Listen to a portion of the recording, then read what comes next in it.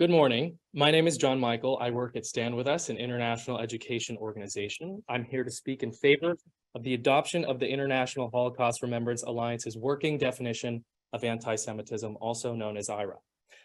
Anti-Semitism is happening today, and its perpetrators are becoming emboldened at a rate unseen in decades. Anti-Semitic incidents reached an all-time high in 2021. This was a 34% increase from 2020. Making recent years the highest on record since the Anti-Defamation League began their tracking in 1979. The FBI's crime statistics show that while Jews make up only 2.4% of the US, they're recipients around 60 to 63% of religious hate crimes. FBI Director Christopher Wray stated that Jews are getting, quote, hit from all sides.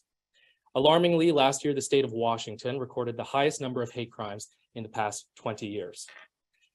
I was walking to my favorite deli, looking to have lunch with my friend. As we approached, we saw spray painted on the side of the wall, quote, end race-based murders, boycott Israel. My friend and I paused and stared at this and other anti-Semitic graffiti. We thought to ourselves, this is a Jewish deli in Washington that served matzo ball soup schmears and pastrami sandwiches. We didn't even know if they served hummus, let alone had any connection to or opinions about the state of Israel. My friend and I had that sinking feeling. Council members, you know the one.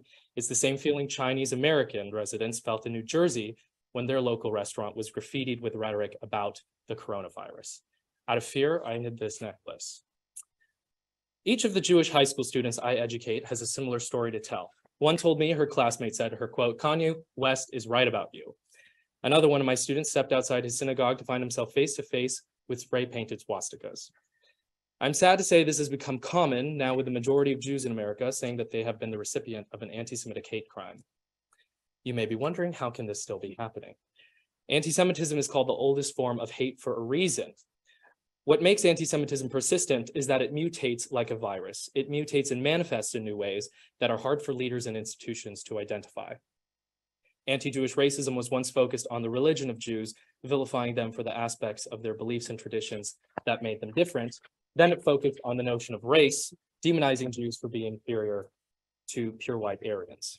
Then it focused on economic issues, accusing Jews of being capitalists or communists.